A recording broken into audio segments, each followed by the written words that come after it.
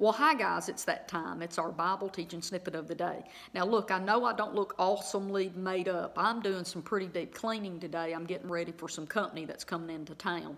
So I'm just going to hop on here, and yes, I know I'm late, but I want to post something today. And what I've been praying about and spending time with God about is I want to talk to you about the most well-known scripture in all of the time of all history, and even right now in all of the world, and it's John 3:16.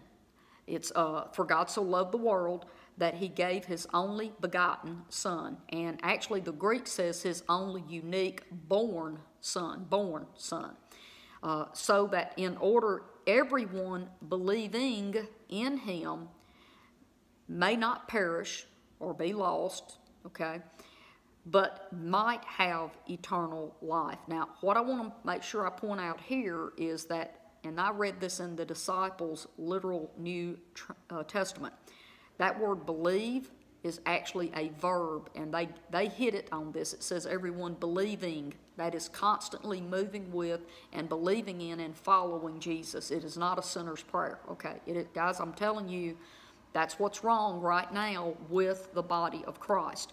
We have been mistaught by an apostate religious system that all we have to do is tell God we're sorry. We say a sinner's prayer, which, by the way, Jesus did not teach.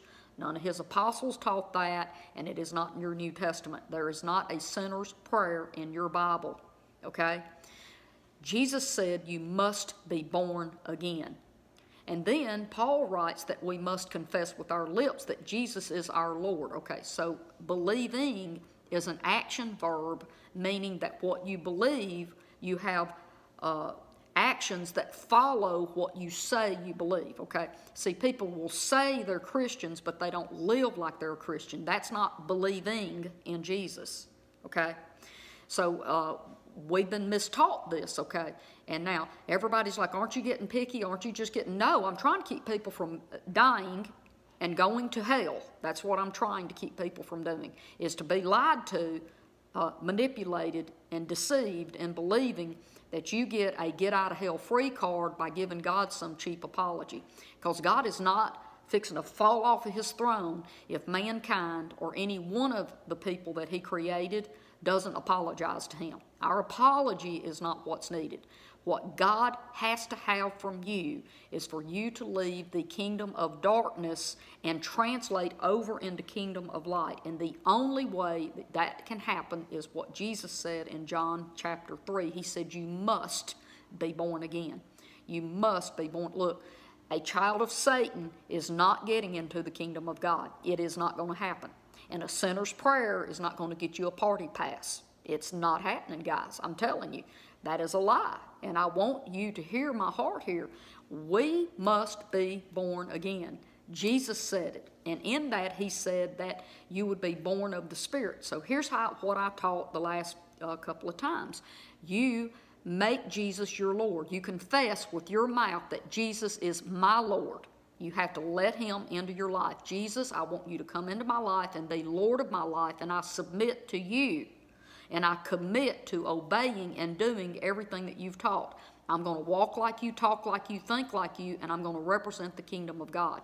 So you get born again, and you get a new spirit. Give me the new spirit. Jesus, you said I could make you my Lord, and when I make you my Lord, then you will give me a new spirit, and I want my new spirit. Then you get baptized in the Holy Spirit, so you've got your new spirit, and Holy Spirit comes in and lives with you. And what he will do is teach you and guide you in how to become more like Jesus. Your part in that is to start believing and living what Jesus said. And you start renewing your mind. Okay, you become transformed by the renewing of your mind. So your part is fixing this stinking thinking. Holy Spirit's part is making it come alive in you so that you metamorphosize and change, okay? Now, what I want to talk about is John 3:16 today about eternal life.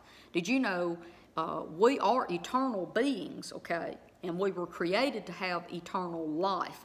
Eternal life was being like God and being with God. Okay, eternal death is eternal separation from that God-like life, okay? So in the end, what we're going to see here, how it rolls out, everybody is eternal, okay?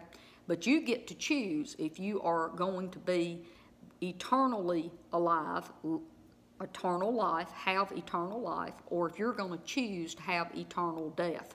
I've taught this in the past. The word death means to be separated, okay? See, when someone dies, what happens is their spirit and soul, their spirit man, we are a spirit with a soul living in a body. When our bodies get broke down enough that our spirit man cannot live in that body anymore, it separates, and that's what we call death. When we say a person has died, that means the person's spirit and soul has separated from their body.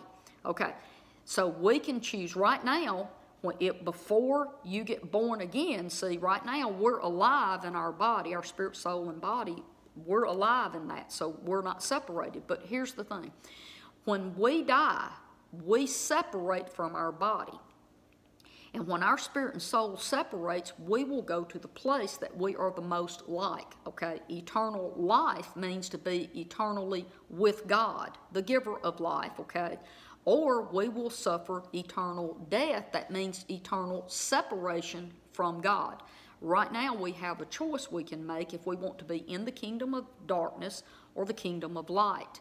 And to get born again and get a new spirit, and you become a Holy Spirit, Spirit-filled believer, you become looking like Jesus. And when you start looking like Jesus, you have eternal life. That means eternally bonded and to be with God.